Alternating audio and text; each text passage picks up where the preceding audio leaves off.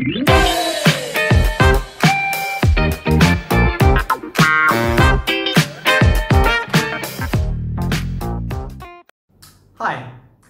this video is designed for CEOs of small organizations, heads of divisions, or future leaders who would like to start thinking more strategically about their work their teams are doing so they can build this competency. When I was doing my MBA, I must have spent some 200 hours in strategy courses. We're going to cover the subject in just a few minutes, so put on your seatbelts. As you go through this video and create your own strategy, don't worry if you're doing it the right way or not. You're the consumer of this exercise, so ignore and change whatever you feel like so it works for you. The first step in the strategic planning process is fixing the mission, values, and vision of your organization, division, or team. The mission statement addresses the human need for purpose, meaning, and context. It's meant to inspire us by answering the question, what's the point of what we do? Some examples of mission statements I love are Wikipedia. Imagine a world where every single person is given free access to the sum of all human knowledge. Or Facebook, give people the power to build community and bring the world closer together. Or Tesla, to accelerate the world's transition to sustainable energy. Once you've got your mission statement, the next step is to define the values you want to live by. In the way we think about values and principles, they're not hard and fast rules. Honesty may be the best policy, but if a terrorist asks me where my kids are hiding, I'm going to lie. So values, in the way we look at them, help you make tough decisions when you're stuck. And the answer is not obvious. Values help you break through dilemmas. And values are not that helpful unless you really discuss specific examples. So for example, with respect to our value for respect for individuals, we decided what it meant was we ask permission before we give any feedback to participants of our programs. That we never tell them what they should do. And we never tell people they're a certain type of person. So to make values helpful, make sure you discuss specific example of what it does mean and what it does not mean. Otherwise, they're too vague to provide guidance. They sound nice, but we just forget to ignore them after a while. Now, mission statements and values are usually pretty fixed. They're not really meant to change. But vision statements usually refer to what is the next step for us. With a medium-term time horizon, maybe 2 to 5 years, they are dreams with deadlines. One of the most inspiring and impactful vision statements of all time was in John F. Kennedy's moon speech of 1962. Landing a man on the moon and returning him safely to Earth by the end of the decade.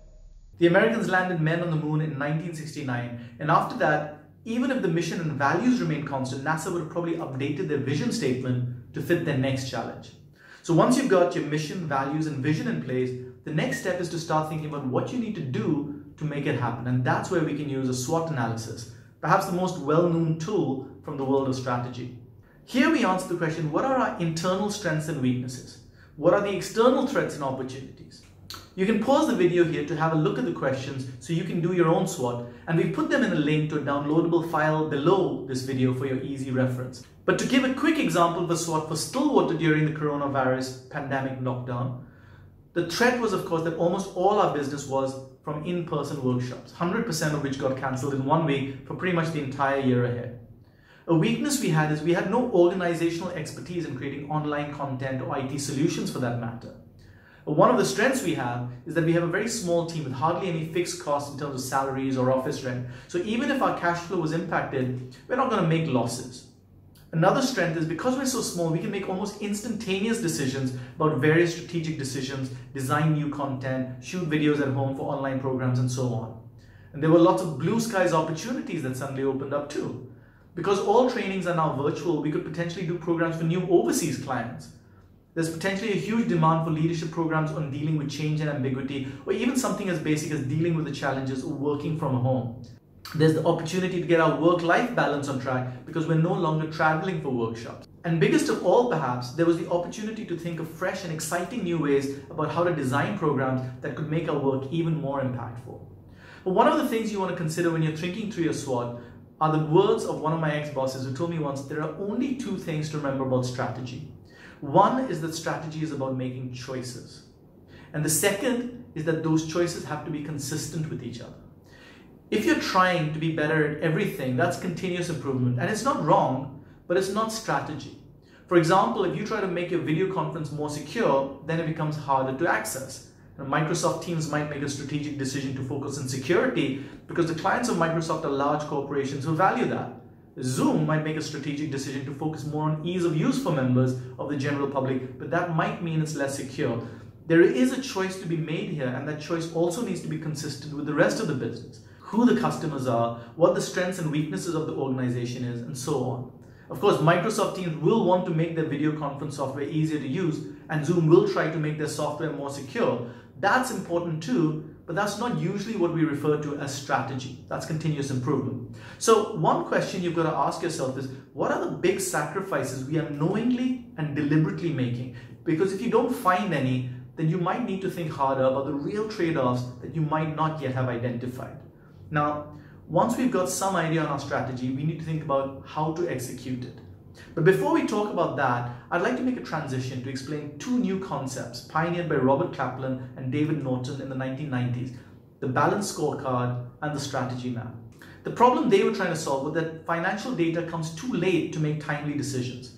Sometimes you only realize you made losses after you look at the accounts for the previous quarter. But the reason clients stopped buying last quarter was because they were unhappy about some product or service 2 quarters ago.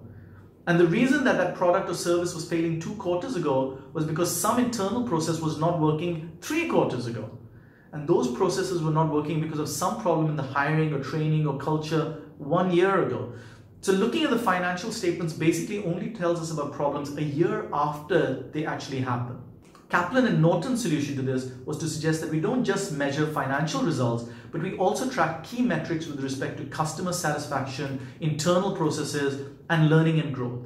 And this was called the balanced scorecard. The strategy map is a visual way of seeing how these 4 elements fit together. We're going to give you a comprehensive idea about what sort of elements could go into a strategy map. And that might feel a little overwhelming, but don't worry, we're going to follow it up with a simple example so you can think about how you can create one that fits your needs. Let's do the comprehensive one first.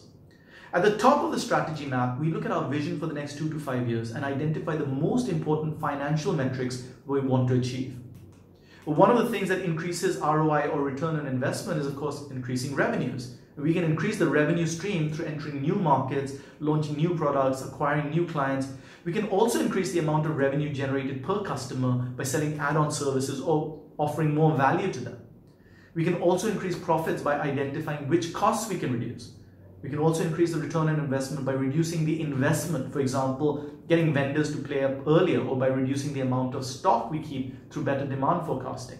Of course, customers are only going to pay if they're happy with what you're offering them. The product or service you're offering needs to be affordable and of good quality so it meets your customers' needs.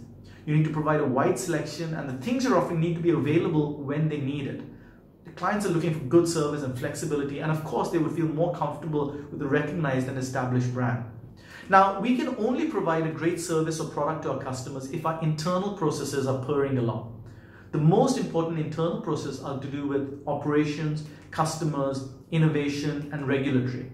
For operations, you need to get your processes right with respect to purchasing, producing, distributing your product, and managing any risks associated with those processes.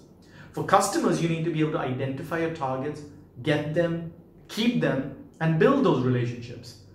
Your innovation processes will ensure that you don't become obsolete by identifying opportunities for new products, doing the research and design required to create them, and then launching them effectively in the market. And finally, to make sure that nothing goes off the rails, you need to have regulatory processes that deal with areas like the environment, safety, employment laws, the interests of other stakeholders, and so on. These internal processes will only work if you have the right people with the right training, with the information they need to make good decisions. And all this, of course, is built on the bedrock of softer intangibles like culture, leadership, alignment, and teamwork. Now, this is the comprehensive picture, but remember, strategy involves making choices. So when you're making your strategy map, you definitely don't want to include every single process. A lot of them are running okay, and of course every process can be improved slightly, but in a strategy we only focus on the absolutely most critical ones that absolutely need to succeed for us to respond successfully to the external events around us so we can achieve our vision. Let's give you a very simple example of a strategy map for our firm Stillwater, which has just 3 partners to explain how it has changed over the last few years. Our financial goal over the next few years is 2 crores income per partner, and we don't want to work more than 8 hours a day and no weekends. The financial metrics we monitor are monthly revenue, cash flow for the next 3 months, and year-end profit. Your organization is likely to be far more complex than ours, so you may have more metrics that you need to track. 2 years ago, we felt in order to really deliver great value to the expectations of our clients, we really needed to take our facilitation skills to the next level. And during the last year, in response to the COVID lockdown, our focus has been very strongly on creating new course design for the virtual world and creating an online delivery system. We feel like we've got our facilitation skills and course designs fairly set now, so next year we're really going to focus on building deep personal relationships with clients and marketing the work we're doing. Next year we have just 2 strategic focuses: customer servicing and brand perception. The trainer rate that clients are willing to pay us will give us a sense of the perception they have of the work we're doing, and that's something we'll be tracking. Now, in order to create this customer satisfaction, we need to focus on some processes that help us build great relationships. Maybe explore customer relationship management software. We're going to track the number of active clients we have every month and have a database where we keep track of the last time we spoke to each client so we don't lose touch with them. We're also going to track the number of clients that we would call good personal friends. If we're going to work together, we need to have fun with each other, right? And finally, right at the foundation, we're going to have monthly review meetings to check our progress on these initiatives based on the metrics we're monitoring. This is one example of what a strategy map might look like.